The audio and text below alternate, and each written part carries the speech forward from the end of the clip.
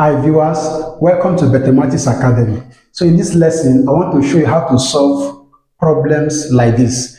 Okay, when you are given a question like this, you are given 1 over x minus 27 raised to power x equal to 0.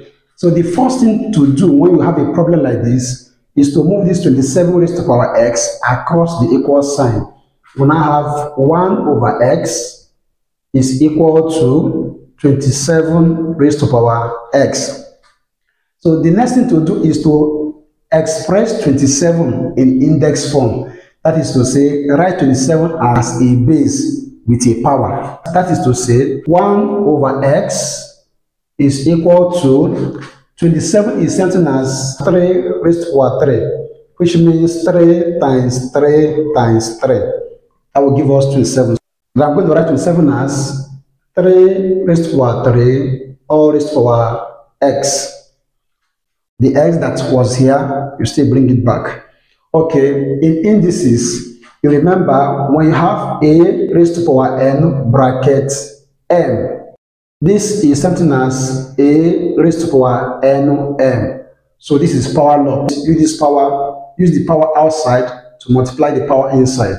Okay, so applying it here, this becomes 1 over x is equal to 3 raised to power 3x. So the next thing to do is to remove this x that is here so that we can have a neater equation. How do I remove this x that is here? I'm going to multiply both powers by 1 over x. That is 1 over x equal to 3 raised to power 3x. So I want to remove this x that is here. I will multiply all here by 1 over x. I will multiply all this power here by 1 over x. Alright, so you remember in indices, if you have a raised to power m bracket a over n, power law say this power should multiply this power here. That means this is going to be equal to a raised to power m times a over n. So this is something as a raised to power m a all over n. Okay, so applying that here, this is 1 over x all raised to power 1 over x. This is equal to 3 over 3x all divided by x. So this is something as 1 over x all raised to power 1 over x is equal to this x will cancel out this x. So x will cancel out this x, and then we have 3 raised to power 3. So the next thing to do, we can say let y to be equal to 1 over x. So if y is equal to 1 over x, then we can rewrite this equation as y raised to power y is equal to 3 raised to power 3. In indices, when m raised to power m is equal to n raised to power n, then it implies that m is equal to n, provided that n is greater than or equal to 1.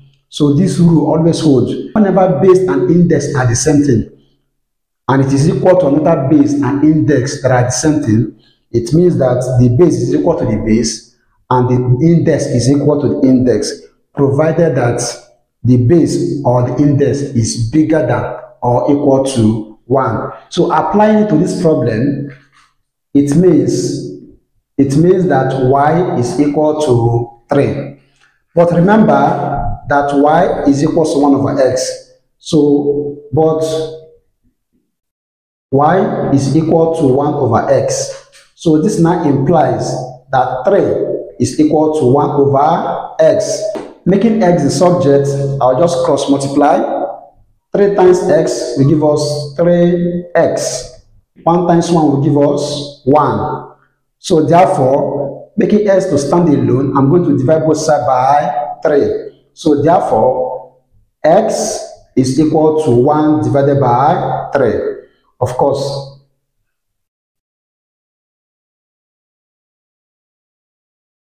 So it simply means that the value of x is equal to 1 over 3. And this works perfectly. We can verify. Let's verify.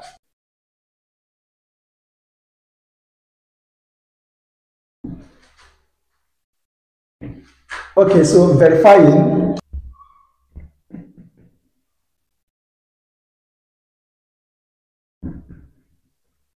So verifying that x is equal to 1 over 3, that means 1 over 3 minus 27 raised to the power 1 over 3. Let's see what it's going to give us. Of course, 1 divided by 1 over 3 means 1 divided by 1 over 3 minus, this means cube root of 27. So let's see what we're going to have. This is something as 1 times 3 over 1 minus cube root of means number that can multiply itself 3 times to give us 27, and that is 3, because 3 times 3 times 3 will give us 27. So this is certain as 1 times 3, 3 divided by 1, 3. So this is 3 minus 3. So this is equal to 0. Verified. Okay, so this type of questions are amazing and quite interesting. For more content like this, do well to hit the subscription button. So thank you so much for watching. See you in my next video.